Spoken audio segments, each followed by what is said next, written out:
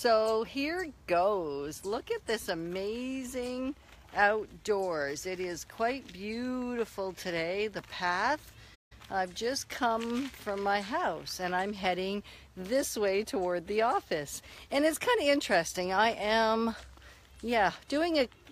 who knows? I am committed to exercise. Have you ever been committed to something and then everything gets in the way to stop you from doing it? And even me walking and still holding the camera is a little agitating for you, I'm sure, because it's bumping up and down. Well, yesterday I decided, because it's funny how you make the decision the day before, which means you have to follow through.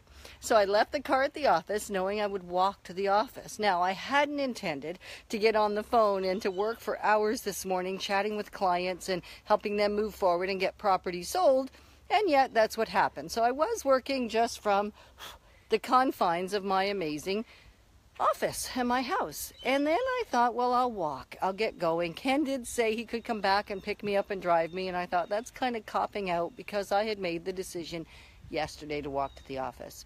So that's not that unusual. I do that from time to time because I know I have to stay fit and organized and in shape because I feel better when I do. Don't you? Don't you find that when you do those things and even make the decision the day before, it actually makes all the difference because it's actually already decided for you. You'll need to make the decision once. Whereas I brought the car home, I could have decided yesterday, but then I would have had to redecide today. Whereas this way, I really didn't because it would have been too awkward for Ken to come get me. So that would have been a very poor decision.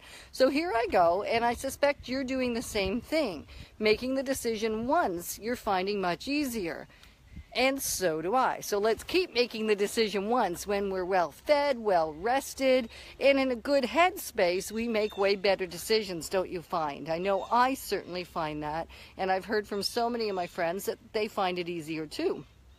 And so here I start walking, and as you can see, I don't have lipstick on, so I don't really love doing video without lipstick because my lips are dry, and then I start wanting to rub them, and they're skinny and funny anyway, so it just makes it all the worse. However, I thought since all my belongings are in this bag, and I've become a bag lady as I'm walking to the office, took my jacket off. That's my other rule. I don't do video, generally speaking, without wearing a jacket, and yet it was much too hot. So I started down this path, shifting the bag from shoulder to shoulder, which made me think about what things do you have to do, what things do we do as people to continue to move forward when we've made a decision, and now it might be a little bit harder than we thought. So how do we have to shift? So for me, I got to shift the bag. This is harder to do than I thought, shifting and talking to you at the same time so that my shoulders aren't completely wrecked by the time I get to the office.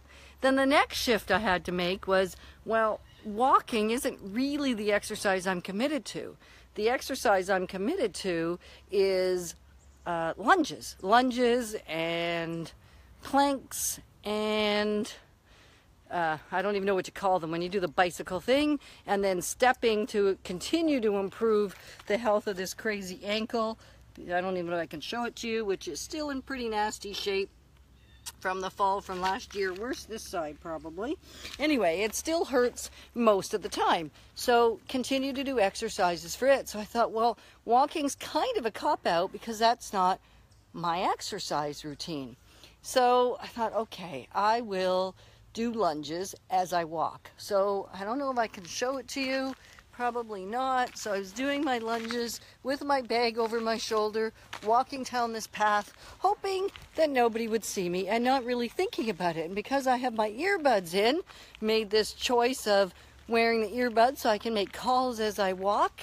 And before I knew it, there were not only mosquitoes biting me all over the place, which they continue to do, there were people watching me do lunges as I walk down the path. So sometimes doing the things that I know I'm to do actually causes me to look really foolish and really silly.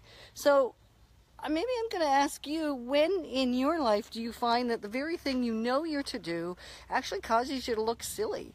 And yet it's still the right thing to do. So comment, share, and tell us, A, what is it you know you need to do, and how can you make the decision once rather than having to make that decision multiple times? I know one of the things that gets me, I say I'm not going to eat any more chocolate, and if I bring it into the house, buy it at the store because I'm really hungry that day and it looks really good, and I bring it in, now I have to make the decision every time I go into the cupboard. Versus if I just left it in the store, I only had to make the decision once. So what thing are you going to make a decision about once so that it can carry you through and it's just a natural conclusion to the decision you've made? These bugs are bad.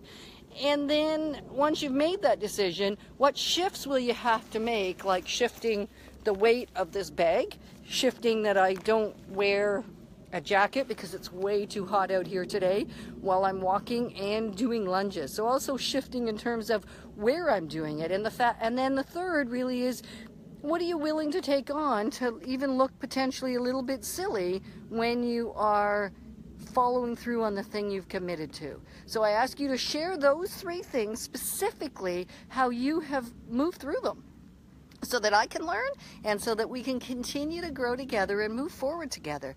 Thanks for doing that. I absolutely love that we are on this life journey together. Thanks for that. Talk to you soon.